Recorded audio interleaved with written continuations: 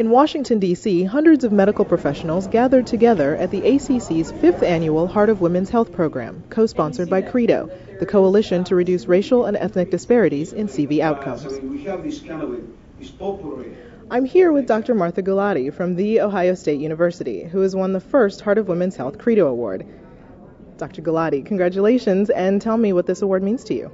Well, this award is a huge honor for me, so I really thank the American College of Cardiology.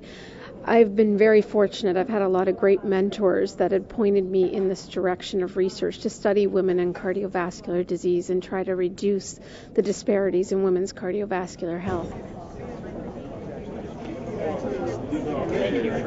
I'm joined by Dr. Keith Ferdinand, who is on the selection committee to choose this year's winner.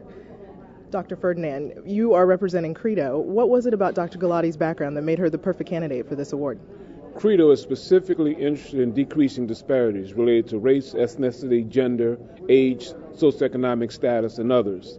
Dr. Gulati worked for many years in Chicago with a very diverse population. She headed a women's center at Northwestern, and now she's gone to Ohio State, where she will head a women's center in Columbus. She therefore has shown that she is interested in those issues that are related to disparities, not only related to gender, but also race and ethnicity.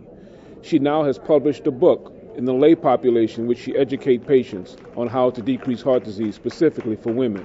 So we wanted someone who does research, which she has done, who does education, both professional and lay, which she has done, and has worked with a diverse patient population, which she has done. So Dr. Gulati surely fits the bill. Also joining me is Dr. Joanne Foody, who was also on the selection committee for this year's award winner. Dr. Foody, why was Dr. Gulati the best person to represent the Heart of Women's Health for this award? Well, Sherry, we had so many qualified applicants, but Dr. Gulati's work in helping us understand disparities in cardiovascular disease for women really stood out.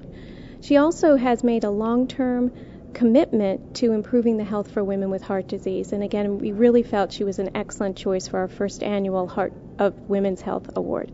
For more information about Credo, including their latest white paper on why the coalition is beneficial to cardiologists and ultimately patients, go to acc.org/credo.